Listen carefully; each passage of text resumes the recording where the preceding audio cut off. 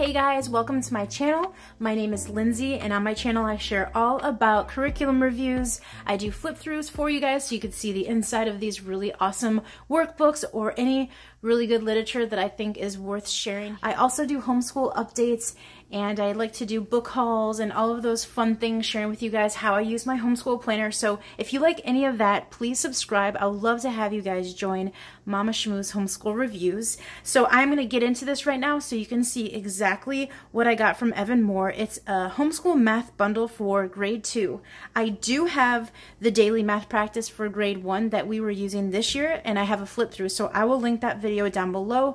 But I wanted to first start sharing math fundamentals with you guys for grade 2. Now this is the Common Core State Standards, so this is a book that is going to be a game changer for a lot of homeschool parents or parents in general helping with their kids' homework or teachers. You could pause this page if you want to see everything that they're going to be going over, but like I said, they're going to be going over all of the state standards, all the Common Core State Standards. So they're going to be talking about place values, math strategies, analyzing shapes, measuring time and money.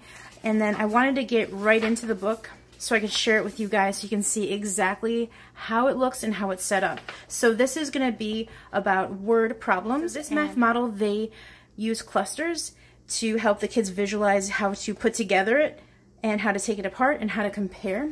Then they also have an example showing them how to do a number sentence here. So 15 birds minus 3 equals 12, and they just go down on the number sentence. And then here they use the cluster method, and then they have them answer this question here, this math problem here. This is another solve the problem in 2 steps where they're using the 10 frames, and I think that that's great so they can see Lily has 10 crayons and Matt has 8 crayons, so all together they have 18 because they see the 10 frame here and then they see the 8, and they could do their mental math pretty quickly. They're also showing you repeated addition to find the number of objects in an array, so this is going to help them in the future with multiplication. It's talking about hundreds, tens, and ones. It's looking at a 3-digit number and it's breaking it up for you so that they could see what it looks like when it's broken up. Then they have an example here, and then they want them to do multiple choice. They have math strategies here, how they decompose and compose, and how there are some ways to think about adding and subtracting in different like math models that they give you. So if one of the math models doesn't work for your kids, they can use another math model that might help them better. So it all depends upon how the kids see things and what makes sense to them. I'm going to jump over to measure and estimate length chapter, where they talk about inches, feet, and yards, and they kind of visually give you like an example.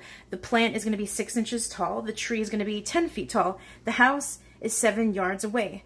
And then it has a little thinking owl right here that says, what things can you measure best with a measuring tape? Explain your thinking. They give you an example here with a ruler that is representative of inches, and they're asking them, is it 5 inches, 7 inches, or 8? It's clearly 7 inches, so it's really nice how they do that. They're talking about feet and yards. In this chapter, they're going to go over time and money, and they give you an example of the analog clock and what it looks like.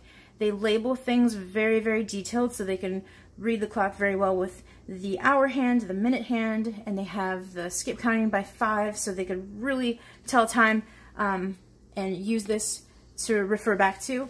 They are showing you an example here, and then they want you to match up the clock to the digital clock. They talk about AM and PM and what AM means and what PM means, and they give you examples, and then they are going to have the students do multiple choice here. It is like just a little glimpse of what this workbook gives you guys, and there's lots of answer keys on the back for the students to look back at to see if they got the answer right, or for the teacher to use when you're teaching your kid one-on-one.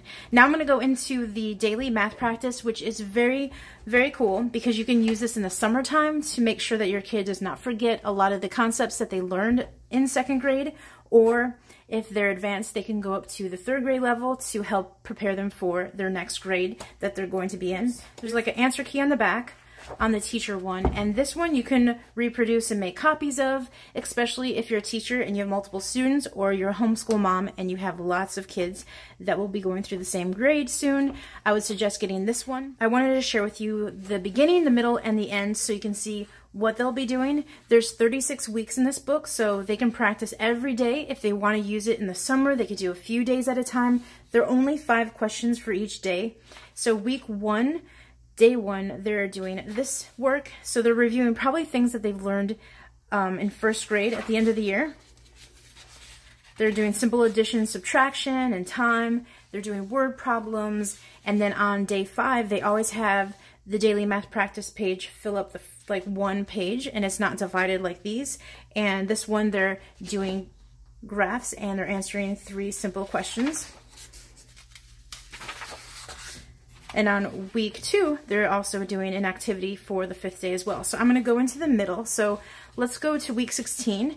This is day 1. They're doing double-digit subtraction, measuring, problem solving, and fractions, comparing, and time. And then the 5th day, they're doing an activity. And then on activity 2, they're doing like a little drill, subtracting how many can you do in 1 minute. So you can time them or you don't have to time them. It's totally up to you. Last week, for week 36, they're going to be talking about subtraction, addition, write each number in the correct box, even and odd. So they're reviewing some stuff that they were talking about in the math fundamentals. And they also are doing double-digit adding, geometry, problem solving. And if you guys hear any birds, it's because I'm right next to the window and the birds are super loud. Okay, so there's time, and then they're doing measuring. And then for this activity, they are talking about fractions, and this one they're doing measurements. So these are the 3 workbooks that you get in the homeschool bundle for math for 2nd grade, and I will try to do more bundles for you guys so you can check them out and see what it includes. And I could even go into the graders that are a little higher. If you're interested in that, please let me know down below. Give me a thumbs up if you guys like these videos. I love sharing all this information with you guys because it's super helpful, I know, to see flip-throughs and to see how people are using it in their homeschool. Thank you so much for watching. I will see you guys in my next video.